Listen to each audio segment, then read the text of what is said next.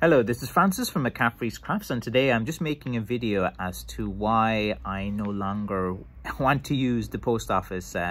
From now on, since I suppose since December, I've been exclusively using the courier services. DHL, these boys, there's my little thing. DHL are pretty good. Also UPS as well.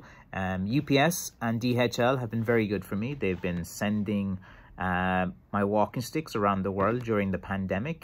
They can get anywhere from 3 days to 5 days. I find them pretty reliable. Maybe in the run up to Christmas there was like a slight delay in getting them to some remote locations, but overall I can't sing the praises high enough of DHL and UPS. And you know, I had to go to the post office today and I collected this hiking stick, which was that's not how a hiking stick is supposed to arrive when you send it to someone. So this was damaged by the post office in the post. It was sent on the 25th of November and now it is the 6th of January and this is returned to me. And when I complained in the post office, I was told just ring the call center of the post office. You can ring the call center. After an hour of just automated machines, it just conks out. It's just a complete waste of time, and there's no one manning the phones at the moment. So this video is a little kind of homage to the couriers, which is I'm happy with, and a big thumbs down to the postal service. And I thought I'd make this video just in case there's anyone out there, you know, wondering, you know, about how they should be ordering things. If you're ordering a blackthorn walking stick or a hiking stick, only do it by courier at the moment. They're reliable. If there's any problems, if it gets damaged, you can claim refunds. They have good customer service. You get onto the shipper straight away. They usually, 99% of the time, they're going to have no problems when arriving. And, you know, with my business, even though it costs a little bit more and I absorb the costs of it, I think I put on, like, you know, to send a stick with the post office from Ireland to America is about $28.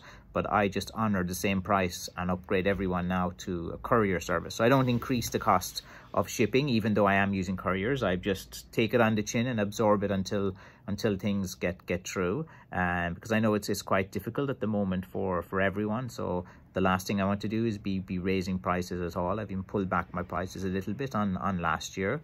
So like with the post office, as I was saying, it's maddening. Like, you know, I spend a lot of time making these sticks. Like, you know, I go out, I cut the wood, I make them, I season them and everything. And then, you know, as a seller, you have to hand them over to this third party, which just destroys your work.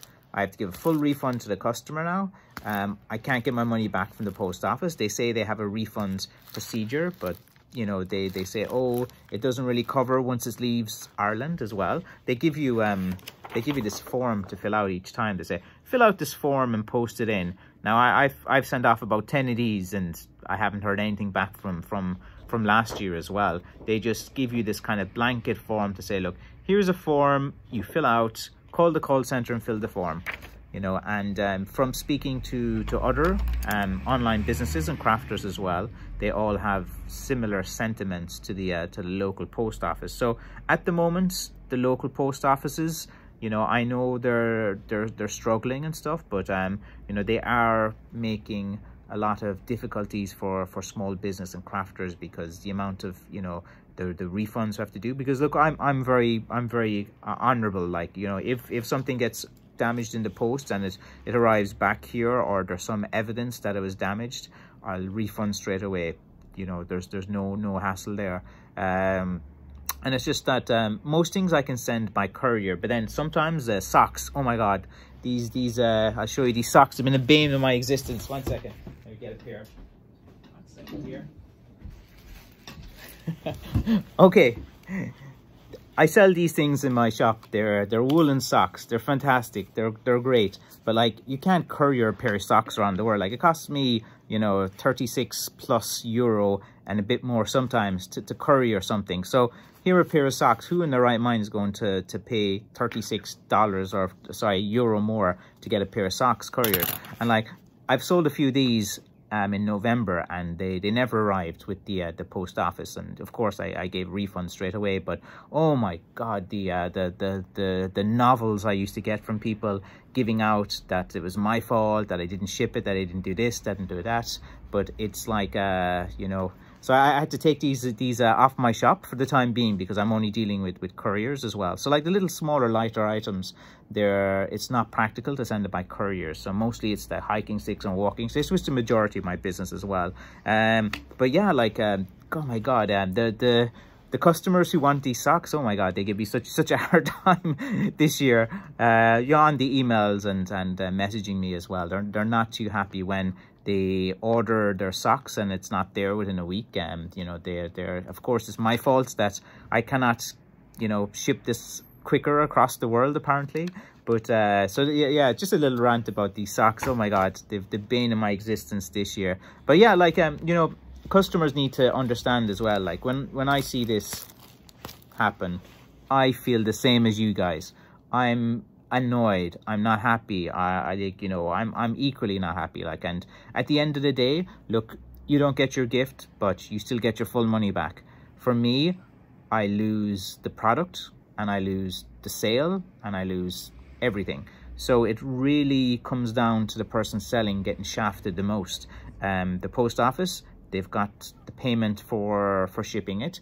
You can fill out these forms and they have all of these rules. So it's almost impossible to get your money back from the post office.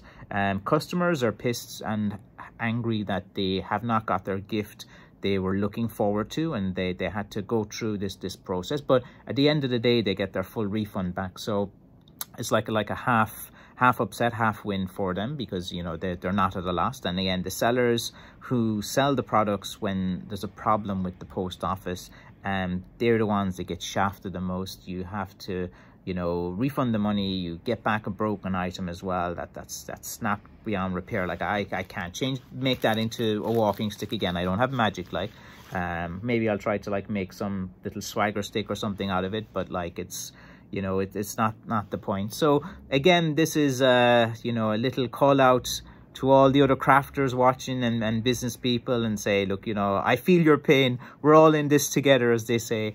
And look, it's one of those things. I just wanted to kind of highlight as well, you know, the main thing, that if you're looking to order, just use couriers at the moment for the month of January and February as well, just given that the postal service is just not on top of things at the moment, obviously for obvious reasons. Like they have their own issues, but everyone is dealing with something at the moment. And you know, if you order a gift and you're looking forward to it and you want it, you want to know it's secure, you know, I can assure you I'll be using the best two couriers out there from Ireland, or DHL and UPS, and I'm happy to use them. I have a good relationship with them, and you know, rest assured. So anyway, look, that's my kind of shipping rant anyway today. I'll get back to more videos now shortly as well. I'm just trying to sort out all my year so far, and back to business soon. Thank you.